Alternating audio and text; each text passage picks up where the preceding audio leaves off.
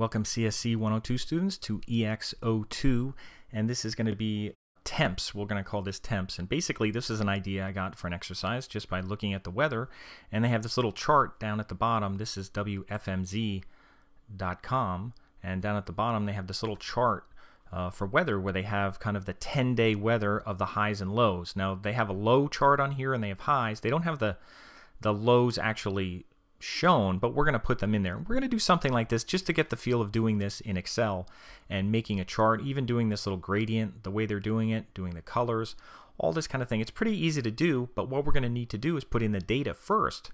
And obviously the weather changes every single day, so whether you're doing it in the winter or summer, whatever, I'm going to use it based on whatever today's date is. Today's Saturday the 3rd, and just September 3rd, so we're going to use the 10 days. Basically goes Saturday through Monday are the 10 days, so we're going to use that, and I'm going to show you how in Excel we can kind of make a series of things to make it a little bit easier of making repetitive content in the cells. So we're going to do that, and then we're actually going to make a chart. So we're going to start this from scratch. Let me show you a sample. This one is basically going to have a day, a date, which is the numbered date, and then a high and low for each day, and there's going to be 10 of these. This one we did in the past started with Monday, because I think we did it on a Monday, so we're going to have to start this. You know, this will change whenever you do the exercise, unfortunately, so, but we'll do it however the WFMZ is for that particular day. So if I'm doing it on a Saturday, I'm going to stick with Saturday right now, because that way I could follow what's in there. Anyway, we're going to make a new file, so we're going to go File, New, and we're just going to do a blank workbook, and there's going to be nothing here to start. And under your instructions in A1, we're just going to type temp in here, and you could type it right in here. And I'm just going to type temp, and I'll put Fahrenheit in parentheses because that's the way it has it in there. So that's just almost going to be our title that's going to be on here. And again, if you need to go back and look at the sample, or look, you know, here's the sample again. See, we're doing temp, then we're going to do day, date, high, low, and then we're going to put this information in here. So we're going to do this part first, then we're going to make a chart from that data. So going back to my blank one, I'm going to go here, and in cells A2, B2, C2, and D2, we're going to put day, and then you can just hit tab, and I'm going to put date, and then I'm going to put high, and then low, and those are going to be kind of our column headings that are going to be in there. And then for the day, I guess I'll start with Saturday.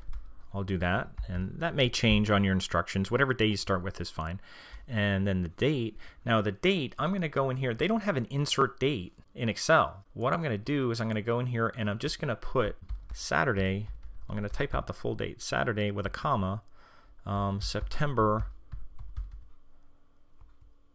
3rd, and I'm going to put 2016. And I may not even need the Saturday in here. I may just do that.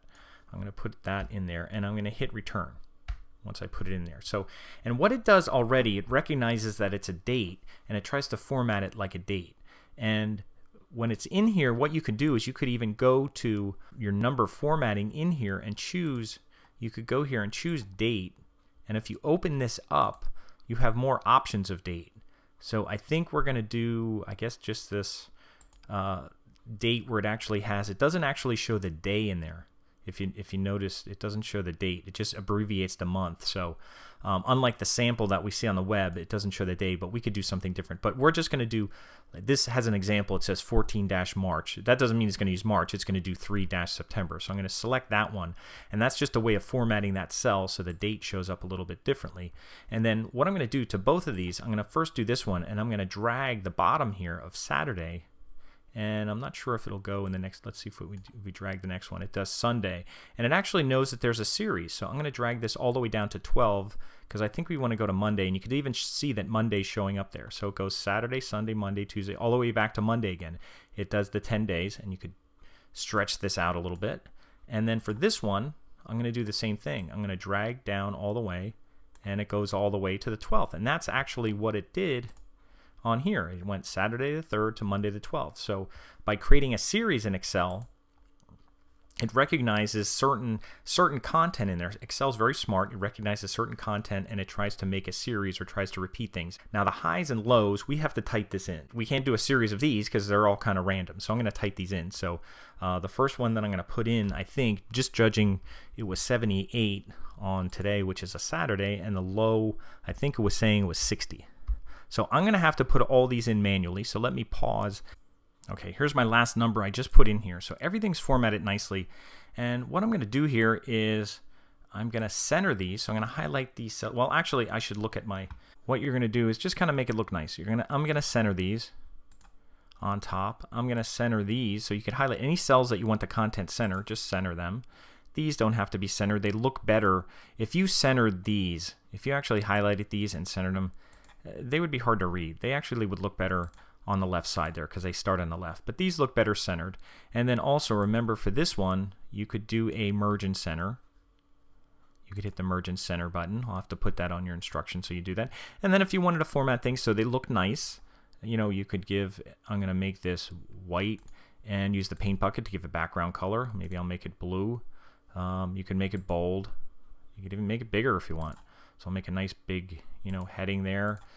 This stuff could, you know, maybe be a background of gray. So however you'd want to do this kind of stuff, it's not that big of an issue. You could make it look nice. One of the other ones down here, I'll just look at this one. You know, they use kind of a, you know, a salmon kind of color for alternating things. So that looks nice too. So whatever you want to do, you don't have to follow exactly a certain pattern for that. Just make it look nice. So maybe I'll highlight. Now, one thing just to be note, if you highlight just the numbers here, it's going to make a color go all the way across.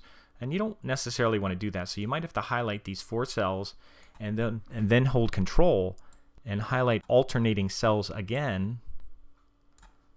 And remember, they look kind of gray when you're highlighting them, but they won't be gray.